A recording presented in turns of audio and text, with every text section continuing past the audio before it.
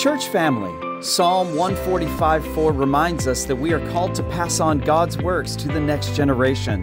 To do that, we must maintain our campus as a welcoming, safe place for all who visit. Several areas are in need of repair, and we're launching a fundraising campaign to address these needs. This is more than just upkeep, it's an investment in the future of our church and the generations to come. Please prayerfully consider how you can be a part of this effort. No gift is too small, and your support will make a lasting impact. You can find specially marked envelopes in the foyer or give online through our website.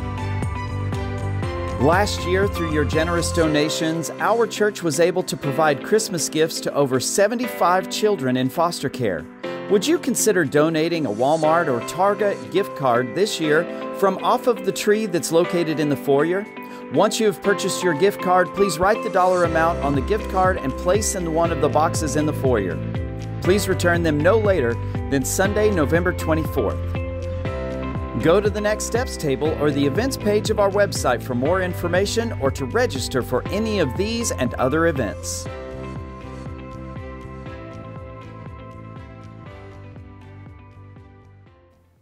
Good morning, guys. I am not Pastor Chad. Pastor Josh, just in case you don't know, famous pastor. Privilege of being at this church now for almost 2 years. It's been amazing. I love it. So, like we were talking about, since the beginning of time, someone has been chasing, right, to be with us. Now we're talking about the pursuit of God, right? God takes the damaged, the destroyed, the lost, the forgotten, and says, this is my creation. This is who I created. This is who I love. I want to make them beautiful again. I want them to bring them to me again. I want to heal their brokenness. I want to give them that hope, that purpose that they seek when they don't seek me. I want to supply that for them. It's awesome. That's God's chase for us, is his love for us. And the Bible, right, is God's love letter to us to show us over and over and over again how much God pursues us. How much God pursues us.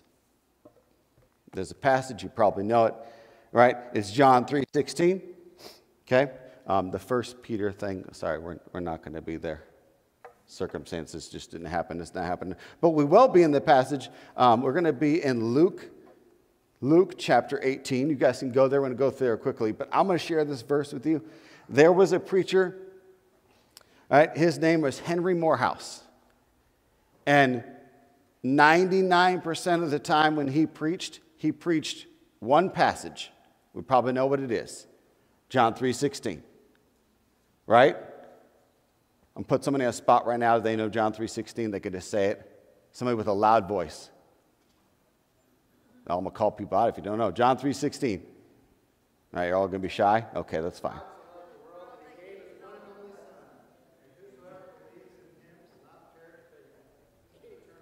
That's right. And hopefully your family doesn't know that because you see that sign at football games. Hopefully you're in the Bible. But you do see that all over the place. John 3:16. And so this man, that's what he preached over and over and over again. Why? Because it's the gospel. Because it's good news. Because it is the story that changed everything, right? For God so loved the world, right, that he sent his son, right? Why did he send his son? To pursue us, to love us, to make us whole again, to restore us, to redeem us. Why did Christ suffer on the cross? To restore us, to redeem us, to make us whole again.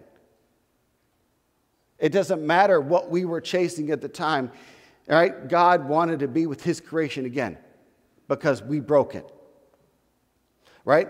And the crazy thing about this man was he was on his deathbed, he's feeling ill, and he looked up and he told his friends, he said, if the Lord will rise me again, I should like to preach from the text, God so loved the world. He understood the importance of God's message of that he loves us. And if you've been in the church, you've heard that since you're a 5-year-old boy chasing girls running into the side of the table and bleeding all over the place, right? You've heard that forever if you're from the church, but it doesn't make it as strong as we really understand it. It is more powerful than we'll ever imagine, even if we've heard it every day of our life for the next 80 years. It is the most powerful message we'll ever know, that God saw how broken we were and how much we screwed everything up, without a doubt. Why? Because we wanted to chase this, or chase that, or chase this, and forgot about our Creator. And God said, I love you still. Not the love that we see the world that we're trying to chase over and over again, but the love that is God's unconditional, forever love. And it is saying, I love you, you're broken, but I'm here for you. All you have to do is believe in the Son that I sent, my Son, for you to have eternal life with me forever. So that's why that passage is important. That's why you can preach it over and over and over again. And that's why the preacher said, if I were to rise again out of my deathbed, I'd want to share one more thing. God so loved the world. Which is crazy to think about, because it's that same broken world that we chase all the bad things in, and we surround ourselves with people we shouldn't surround ourselves in, and we forget how much God loves us. That's when he comes and said, I love you. So there's some important things we need to talk about. We need to decide what we chase in life and how important that is.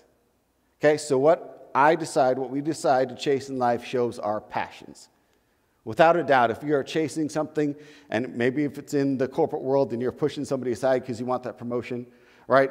Maybe it's a chasing thing where you are trying to chase and make your family more happy, more provided for. And while that can be a good, healthy thing, that's an unhealthy way to do it. It shows our passions, right? We chase shows our passions, right? But it also shows our life and what's important. Shows our life and what's important. So we're going to kind of look at that because I want you guys to understand real quick. We're chasing things. We can sometimes get confused of what the priority really is. We're sinful. I do it too. It's not a judgment thing. So when we choose to chase anything that is not God, we literally separate ourselves from the Creator and His plan for our life. So we chase anything that is not of God, we separate ourselves from His plan for our lives. Is God still pursuing us? Absolutely. But we are pulling ourselves away from Him to pursue something that's not of God. And in the end, when we chase things like that, when we do that pursuit, the result is the same. We're burned out, we're lonely, we're frustrated, we're hopeless. When I pursue anything, when I chase anything that is not of God, right, I'm going to burn out. I'm going to feel lonely. I'm going to feel sinful. I'm going to feel frustrated. I'm going to feel hopeless. Every time. Because I'm not giving the Creator of the universe the priority, the role He has in His life. I'm stepping away from that and saying, I got this now. I got this now. But when we chase, we follow Jesus, and we understand the gospel, we really understand, for God so loved the world that He sent His one and only Son, not only for the whole world, but for us. We understand that. We understand that He is worthy of us to stop chasing that and yet pursue Him. We understand that. That's when our lives change. Guys, that's when our families' lives change. That's when the church changes. When we decide, I want to chase God. I want to realize that my every passion is what I should be focusing on when it comes to God.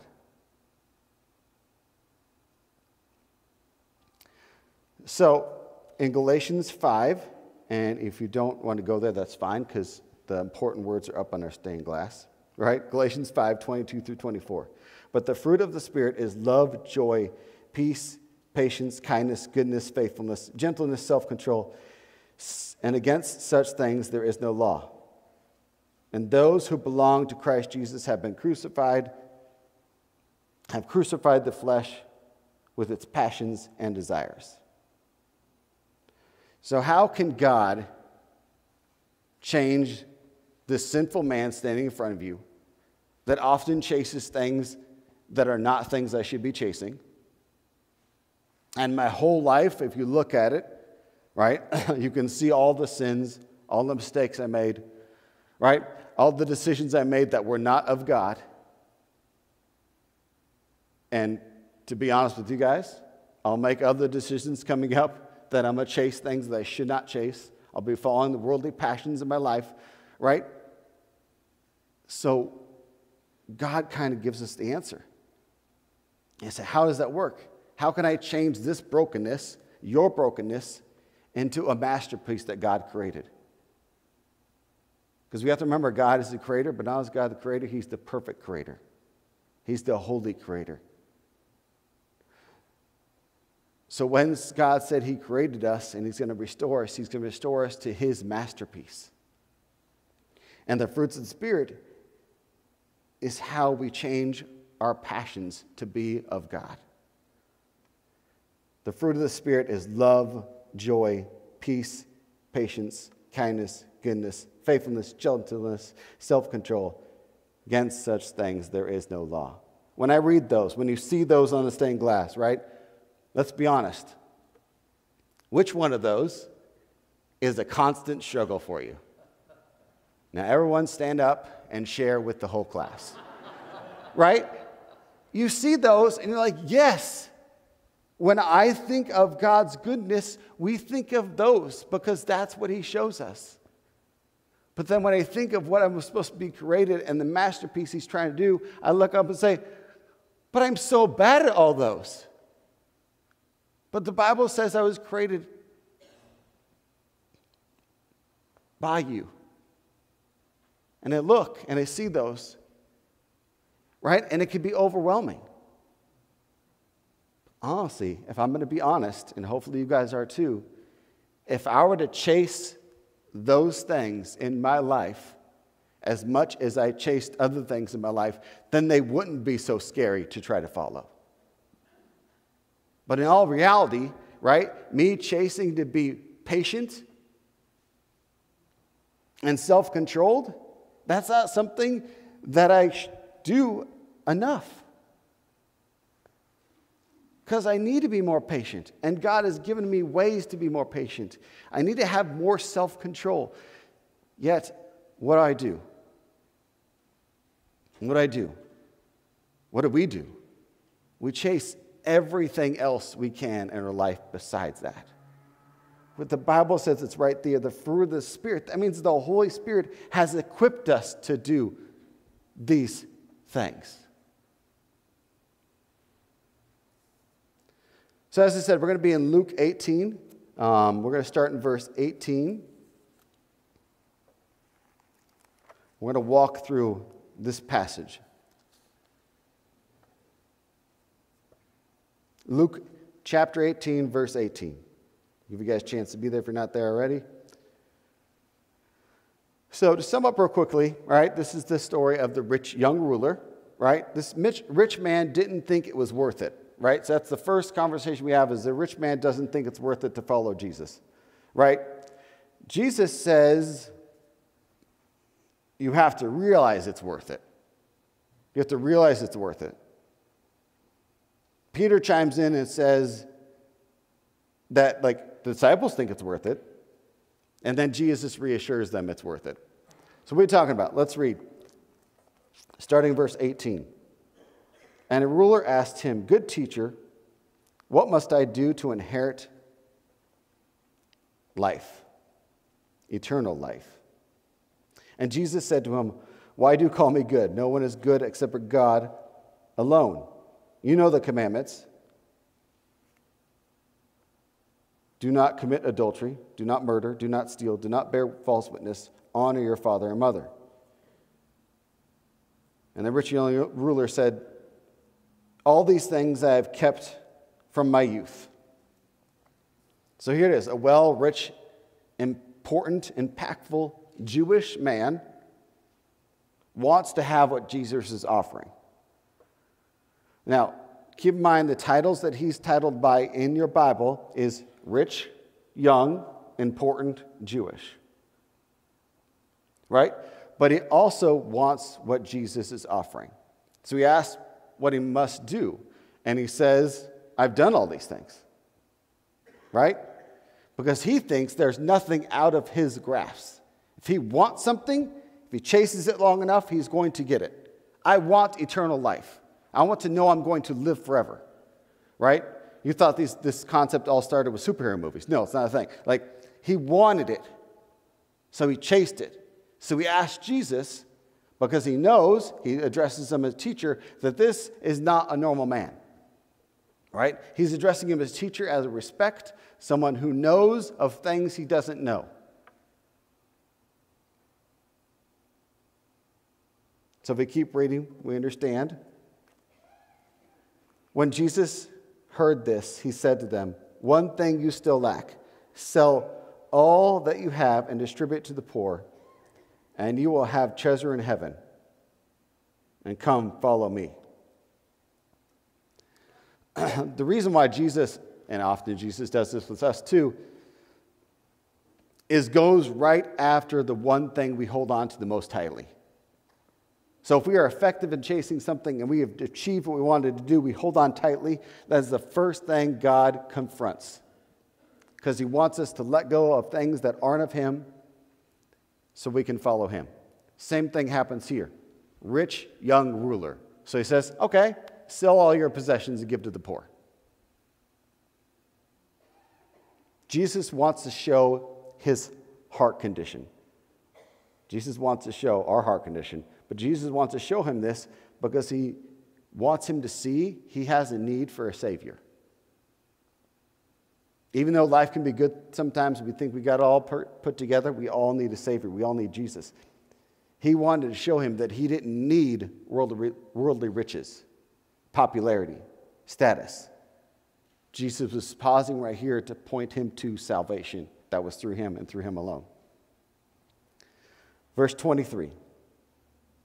But when he heard these things, he became very sad, for he was extremely rich.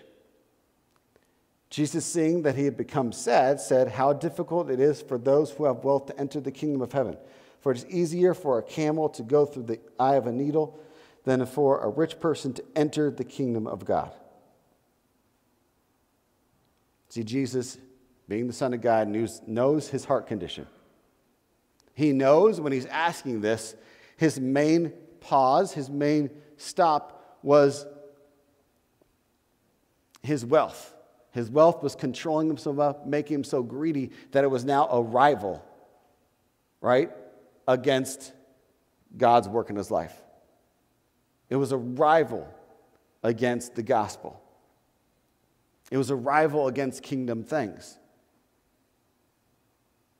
Realizing his selfish ways, knowing this was too far and he was too uncomfortable to make this step, he became very sad. It's a weird statement, but all of a sudden he's just sad. And there's a couple reasons why this is probably happening. He's probably sad because he's always been able to get what he wants. Rich, young, right? Popular. Even the sense of being Jewish. He becomes very sad. Because I can't give up everything I've worked hard for. Everything I've wanted. I have except for this one thing and I can't get it. I can't buy my way into it. I can't earn my salvation.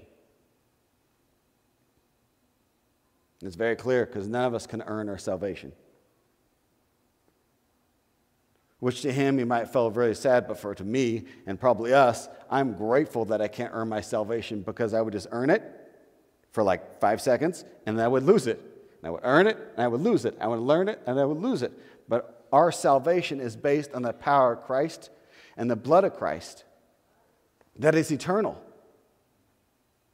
Right? And no one can rip me out of God's hands because he's my creator. He's who created me.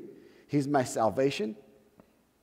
His whole plan is in place so I can be redeemed through his work, through his plan. Because as we know, if you've lived more than I don't know, a couple years in life, you realize our plans are always thwarted. Our plans always fail.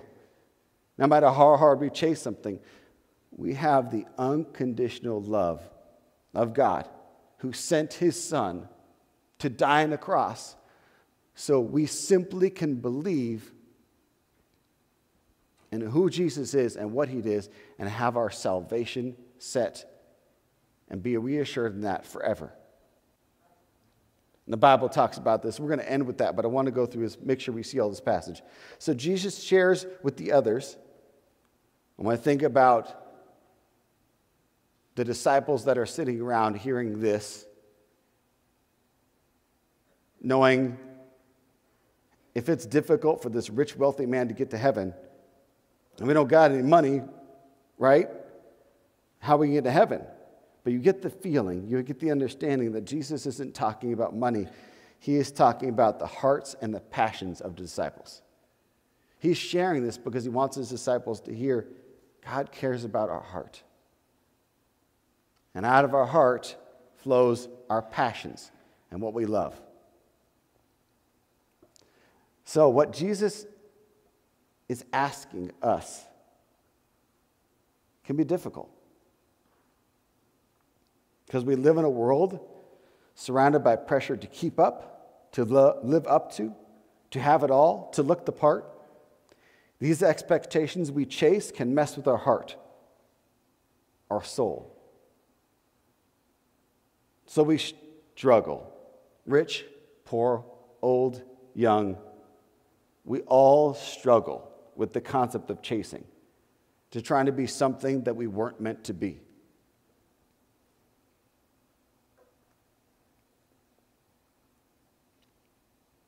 Let's keep going in chapter 18.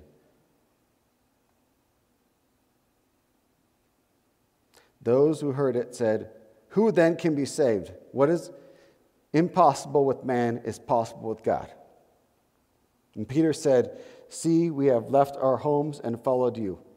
And he said to them, "Truly I say to you, there is no one who has left his house or his wife or his brothers or his parents or children for the sake of the kingdom of God who will not receive many times more in this time and in the age to come eternal life." The disciples show immediate concern, right? This guy came to him and seemed like it had all put together, and he can't be saved. Jesus is quick to remind them they are looking at it wrong. It's impossible with man, but it's possible with God, because salvation is from God. Salvation is from Christ and Christ alone.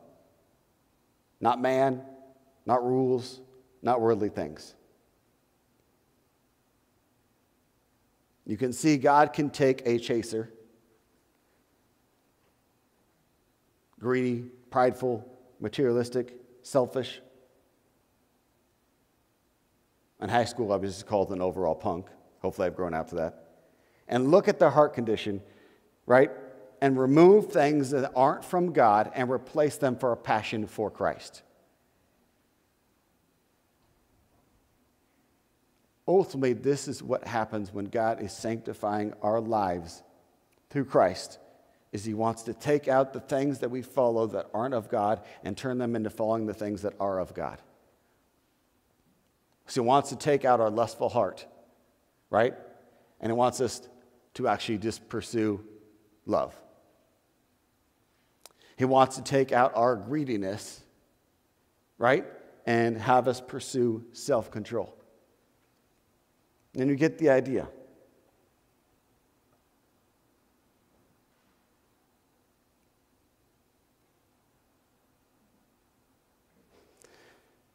Guys, this is ultimately what happens. We see over and over again in the Bible when we truly give our life to Christ. When we give our life to Christ and we say, we believe the power is through Christ, the power is through the gospel, the power is through the message of Christ and what Christ did on the cross. We truly believe that. That's when the life change happens. Even if you're struggling with a passion that is not of God, and you have your whole life, God says, I'm going to restore and redeem your heart to follow me. I'm going to give you people that can help you and pick you up, but ultimately I'm going to give you the Holy Spirit that is going to point you to the fruits of the Spirit that you can pursue. That you can pursue.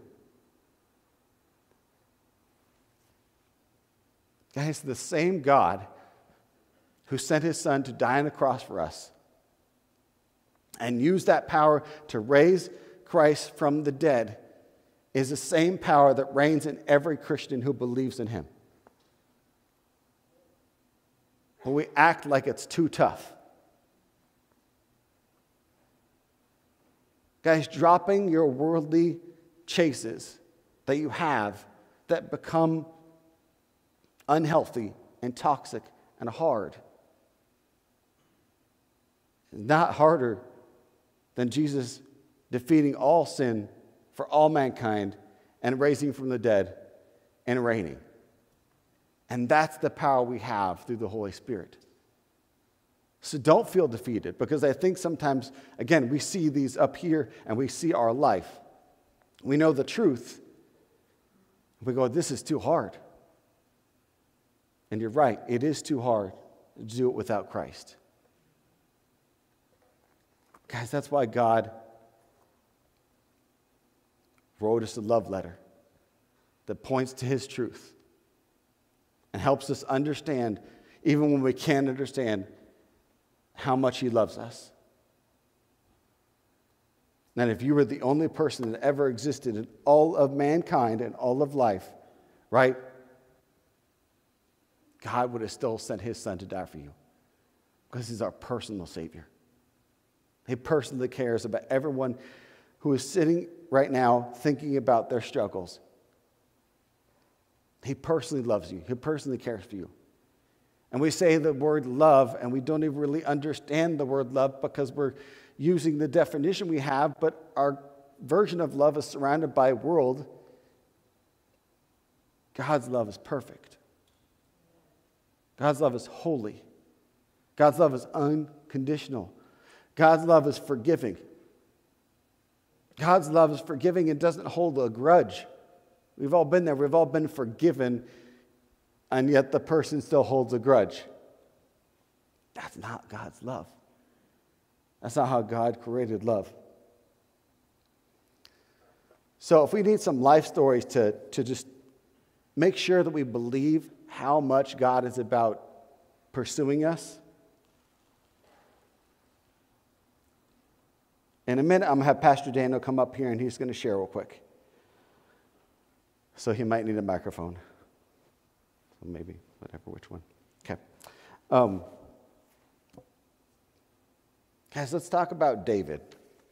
Just real briefly, right? David is the ultimate chaser of fame, glory, women, right? But what happens? His life just changed. His eternity has changed. In so much way that he started using that same passion he had to chase God. And once that happened, he became, what does the Bible say about David? A man after God's own heart. David is not perfect. I'm going to share something real quick, and then I'm going to have Pastor Dan to come up and share. Guys, ultimately, this part of my testimony is I'm grateful. I'm talking about last night. I'm grateful to be at a spot I never thought I would be, and then I never thought I'd be again. And that's the opportunity to be a minister of the gospel. I love it. I felt that calling when I was that 17 to 19-year-old punk that we talked about earlier. I felt that calling. I felt that pull. I knew that God had a plan for my life. And that plan couldn't have to be based on grades, because my grades were horrible in high school. I didn't care enough. I knew that plan couldn't be a career plan because I had no career plan. So I had to put all my faith in him. And I'm grateful for that, making that step in that day I did. But I'm also grateful that, and again, I'm not perfect, because don't hear me as saying I'm perfect. I'm grateful that when it seemed like I had nothing, I was intentionally praying on the way to work. Every shift I worked, when I worked this job at Dutch Bros, to point out what I was grateful for. What had God done in my life? I wouldn't even consider myself a prayer warrior, but in those 2 years, I realized that's what I needed. That's what I needed. So I literally, every time I got in my car and started driving, I got to a part of the road. And when I got here, no matter what was happening, I prayed, God, why am I grateful for you? What have you done in my life? Because I knew my tendency at that time is I'd just be pity. I'd just find everything wrong in my life. I would complain of what I have to do. There'd be many things I complain about, but instead I want to take the opportunity to say, God, I'm grateful. I'm grateful that I have a job, that I'm be around people. I'm grateful that I have a place to sleep. I'm grateful I have a family who I love very much. I was grateful for all that, and I had to keep telling myself that, and that was okay. But in that gratitude, 3 things happened. I learned to trust God more. Just with everyday life, I just kind of learned to trust God more.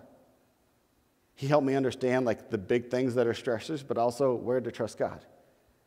The next thing is I learned that he started cleaning house. He started working in my heart. He started working on my heart condition.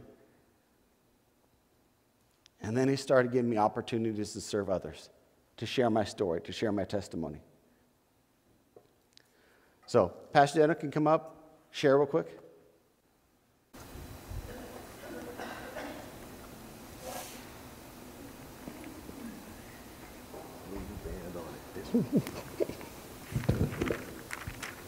Thanks, Pastor Josh. Yeah.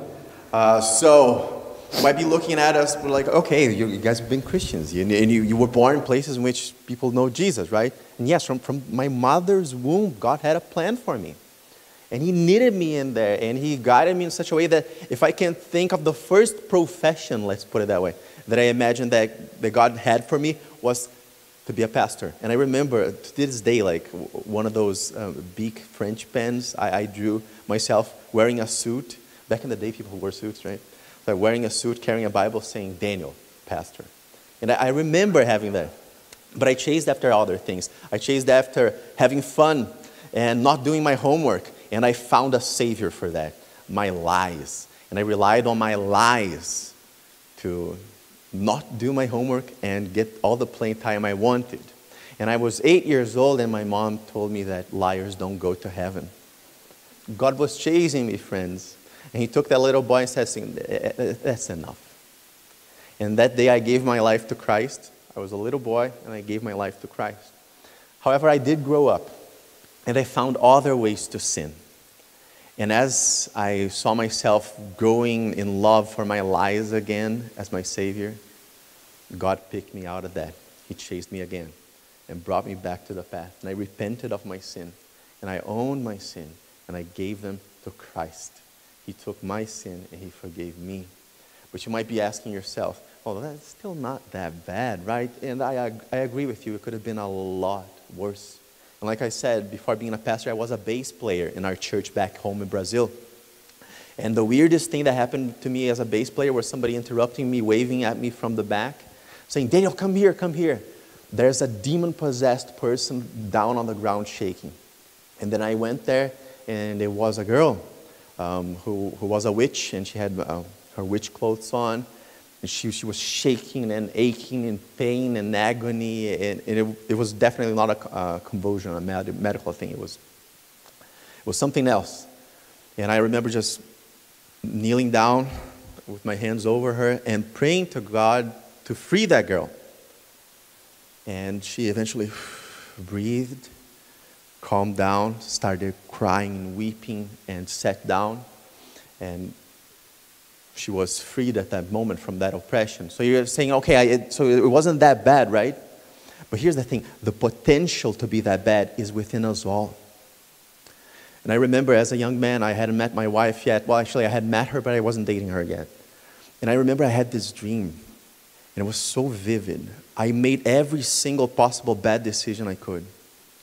I remember that in the dream, I was shouting at my parents. I was treating every one of my friends in the worst possible way. And I remember that by the end of the dream, I had got involved with all sorts of different substances. And I had just got news that one of the many girls that I had been together with in that dream, she was expecting a baby. And I was going to be a father of a girl that I didn't even like. And in the dream, I was in such agony that I woke up. But it was so real that when I woke up, I sat down by my bed and I said to myself, what have I done with my life? And then all of a sudden, I realized, wait a second, it was just a dream. And then I said, God, thank you, it was just a dream, it was just a dream. But as I laid my head down back on my pillow, I thought, but it could have been true. God freed me from that. Years later, I was a leader at the university age ministry we have at our church back home in Brazil. And we were having our worship service on Saturday, and this couple walks in through the side aisle here. There's something familiar about them. So the lady looks at me and says, you remember me? And I'm like, you look so familiar. And she says, I am so and so. And I remember the name. It was the girl that was wearing witch clothes and was rolling down in the back of the church, demon possessed. And she was wearing normal clothes. And her hair was washed and beautiful. And she said, this is my fiancé. We're going to this Baptist church close to here. And I wanted you to know, Jesus Christ saved me.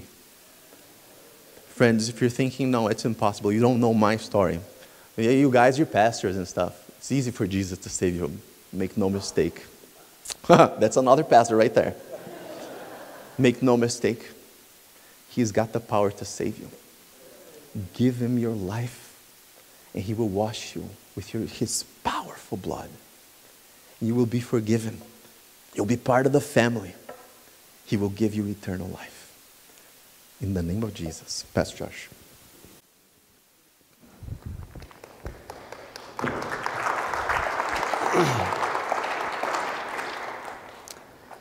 Guys, to close out,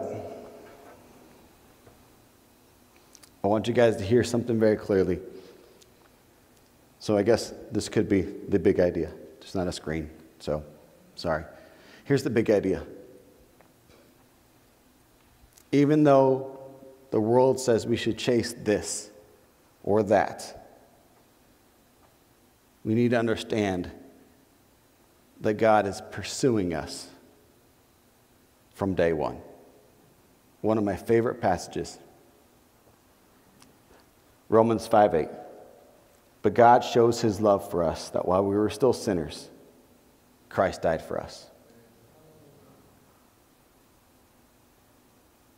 So when you go back to that John 3:16, for God so loved the world, for God so loved me, that even though I was a sinner, right? And in that sin, Christ died for us.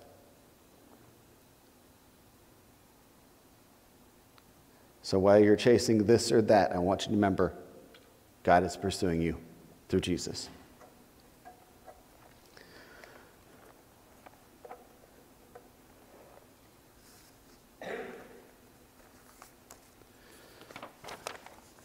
As we get ready for Lord's Supper that's going to come, I'm going to share one more passage and then pray. Psalms 95. Oh, come, let us sing to the Lord. Let us make a joyful noise to the rock of our salvation, Jesus. Let us come to the presence with thanksgiving. Let us make a joyful noise to him, Jesus, with a song of praise. Let's pray. Dear Lord, I thank you so much, and I thank you for, God, I thank you for this morning, God. God, I thank you for working at every little detail for us to be here this morning to worship you. God, I pray, ultimately, as we think of our struggles and how much we fall short, God, we think about things we want. God, I pray that we remember that, God, You died for us. You sent your Son to die for us. God, I pray this morning that if people are struggling with something that they're chasing that is not of you, and they need accountability, they need prayer, they need help, God, that they would reach out. God, I pray ultimately that if somebody doesn't feel or doesn't even understand how much you love them, that they would also reach out. God, I thank you for your love you have for us. We love you, Lord. Amen.